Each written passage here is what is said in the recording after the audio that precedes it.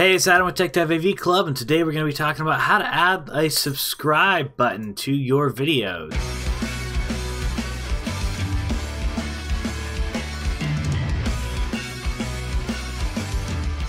There's a couple of different kinds of media you'll find some pre-done stock media with like a big bright green screen. You'll find some rights-free media, but whatever you're using, I'm going to walk you through the process of me making mine so you'll understand some of the tools available for you to make yours and some of the tricks to make it a little simpler.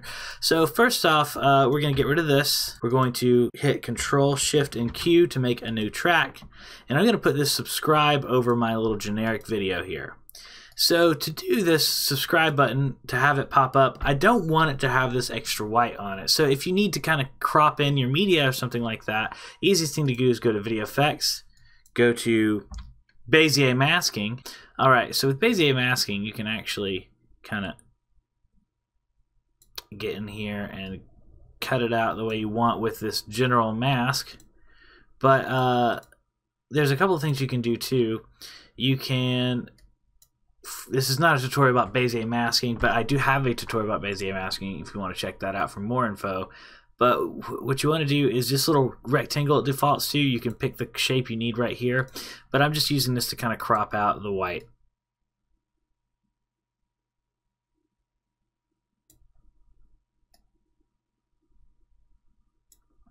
And if you want it to feather off, or I'm going to kind of just customize my shape like this. So there we go. Now we got a generic subscribe, but that's a little flat looking. So there's something we can actually do to make this look a little better. What we can do is we can go to the layer dimensionality, and you can grab one. Let's grab one that's got some embossing on it. Drop shadow with embossing. There we go. Boom. Now it looks a little bit more. There's got a drop shadow behind it. See if I take it away. There's a drop shadow, and also it just a little bit kind of bevels this edge, make it look like it's kind of cuts up three-dimensionally from the video in front of it. So it gives it a bit more depth to it. You can play with all these settings if you want. Give it some more height from the screen, and some more embossing.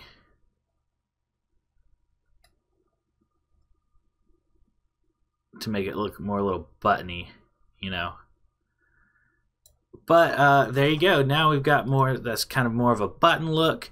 And then if we go to picture in picture, now we can just drag and drop picture in picture to it. And now we can move it wherever we want and make it whatever size we want on the screen. So that's exciting. So now it just is there. So you can have it maybe pop up and pop away if you want it to be not very obnoxious. So now when we watch the video, there it is. It just pops up, pops away. You can take it either right here on the track and make it kind of see-through, or this little button right here, this opacity button right here, you can also make it see-through if you want, or you can have it fade up and fade away so it gradually appears. You can even leave it see-through so it just becomes up and down. But maybe you think, oh no, I want it to be more obnoxious. Okay, well, you can do that. Just go to your transitions and find something like 3D fly-in. There's all sorts of crazy ones. And if you just grab and drop this onto this clip here, grab and drop it onto the fade that you've created, you can now give it some more time though so you can see it. You can now, if you arrow through, you can watch this thing fly in.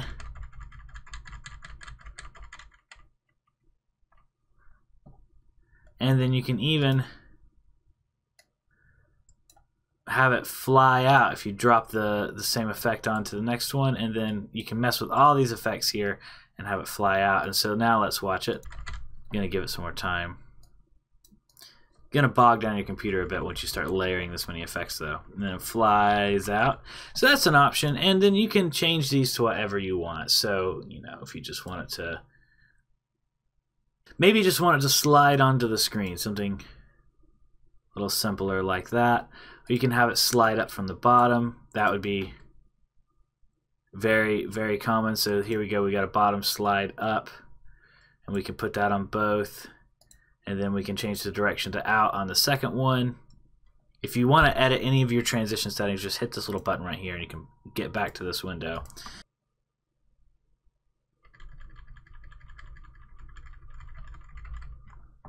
See that? So now you got some animations to it. Let's do something else about this subscribe button. So let's do something where, now that I think about it, I kind of wish I had a little more red over here, but it doesn't matter for the purpose of this tutorial. So I'm going to hit Control Shift and Q to create a new track. You can do that also by right-clicking your tracks over here and hit Create New Video Track. And I'm going to drag in my sub button smashing. And then let's say I didn't want that audio, then just delete that audio track that came with it. There we go. So now I got a green screen of me awkwardly popping up and smashing it and coming back down. Oh, I did it twice. Okay, so let's mess with this. So first off, we got to get rid of this green screen here. I have a whole tutorial about green screens if you made a green screen yourself, but this one I particularly want it to be a simple kind of green screen because this is most likely what you're running into if you've downloaded green screen media to do this. So you need to go to your video effects, type in chroma key, because that's what you're doing is a chroma key. Again, I have a whole tutorial just about this. Grab the default, slide it on, uncheck it, grab this dropper here, touch the green, touch to any part of the green if it's a uniform green like this one is, and then recheck it. And then we need to like up the high threshold and the low threshold until it looks about right. So you can hit the show mask only if you want, to where you can dial it in to where you're getting just an white silhouette of what you want and nothing else. All right, so now we've got a chroma key. So I pop up, smash it, pop back down. All right, so let's add a little more pizzazz to this. So let's get to the picture-in-picture again. And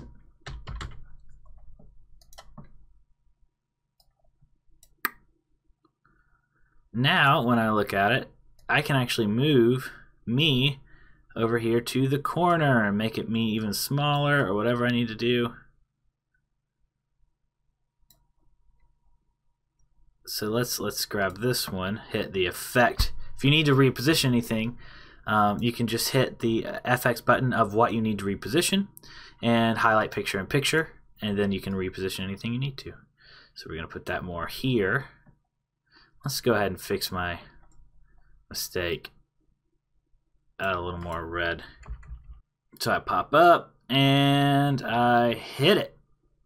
And then I go away, and then that slides away. So let's add even more pizzazz to this. So I pop up. I hit it. Okay, so right here,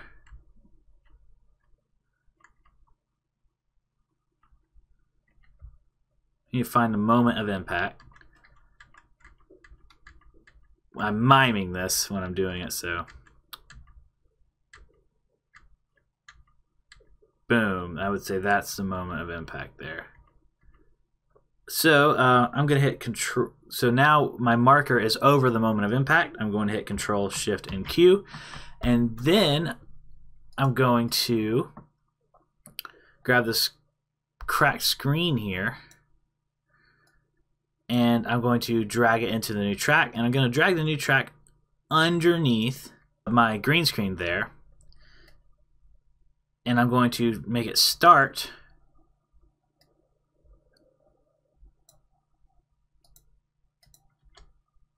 right where I impact. So that's good, that pops up there. So then what I'm going to do is go to Media Generators, Video Effects, type Mask, and then get Mask Generator. And then we're going to do a luminance mask, and that kind of just worked in default there because it takes away the black, but you can kind of customize it how you need it to look. And then right here with this this cracked glass, I want it to, I'm going to hit 16:9 aspect ratio.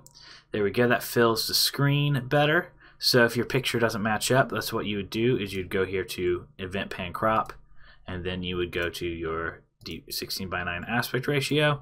And so now let's watch. Boom. I crack the whole screen when I do it. I crack everything except me. And so that's fun and obnoxious. But what if I wanted it to be a little more localized? Well, I could do the same thing again. I could go, let me save it. I can go to video effects, type in picture in picture again, drag and drop, and then boom, now it's more localized.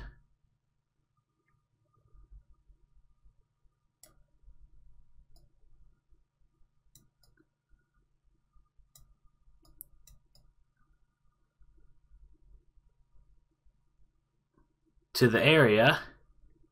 And let's say I wanted it to not be a full, like a square. I can actually go to this and I can go free parallelogram and kind of change how this moves on the screen here. So I can give it a little bit more of a less of a fixed shape. All right, boom. I crack it. So let's start the transition right where I hit. And it makes it look like I kind of missed there, and then it slides away. And something we can actually do is do a transition on this as well. And let's go to transitions here and do the same slide up, change it to out, and let's see how this works. Now they come down together. And so we can make it to where, let's say I crack it first, where these transitions start here, to change where they slide away together. So now I kind of have it to where, let's see if I arrow through.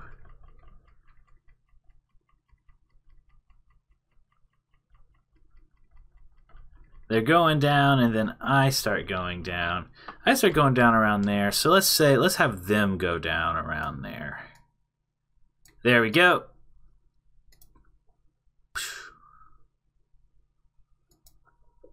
All right, so I'm going to hit this X to remove this effect, and I'm actually just going to let that slide down and then that fade out. Like the screen kind of heals itself back. The screen's a little laggy. Let me go to draft and auto so you can see it. It's going to be blurrier, but you can see what's going on here a little better. Scribe pops up. I pop up. I smash it. I pop down and the screen heals. So what we're going to do is we're going to actually delete this video underneath it.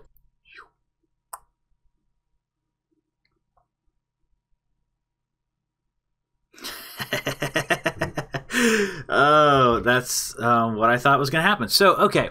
So the next thing I'm going to do is now that I've deleted that video, I'm actually going to go to Media Generators. I'm going to go to Solid Color.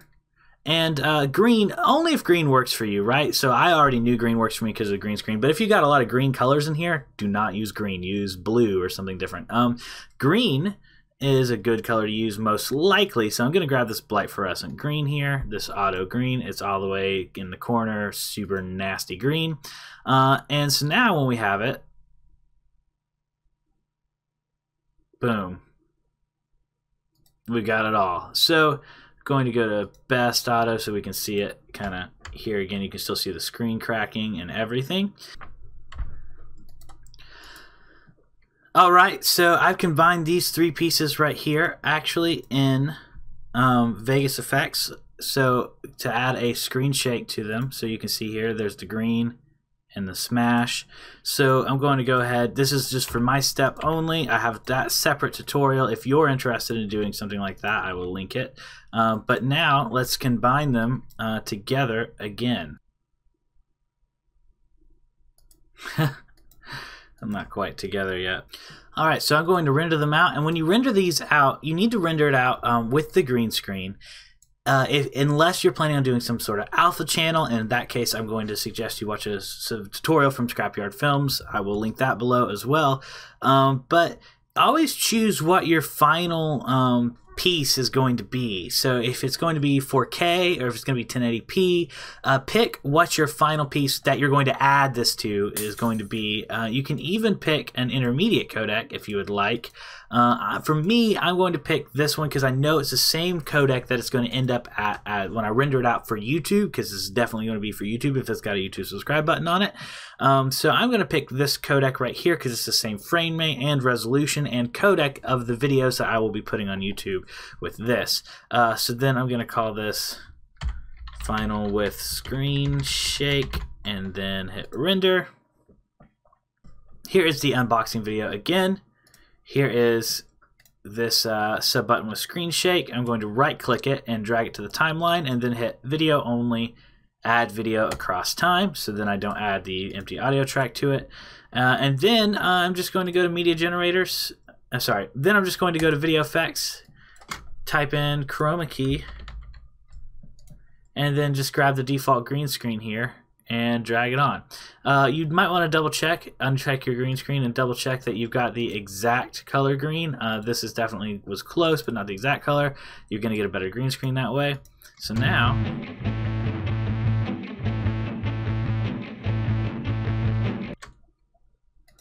there you go. If you wanted a sound effect or anything with it, just don't get rid of the sound. Just leave the sound effect synced to it. For example, if I wanted to add a glass breaking sound effect to this one, I'm just going to grab this glass breaking sound effect. You can see it clearly starts here. It's going to be super loud, so I'm going to go ahead and turn that down.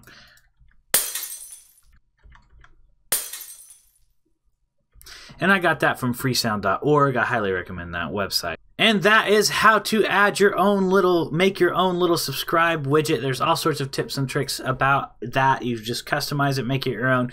Like if this video helped you out. Subscribe if you're looking for more videos like this one. Thank you so much for watching. I'll see you next time.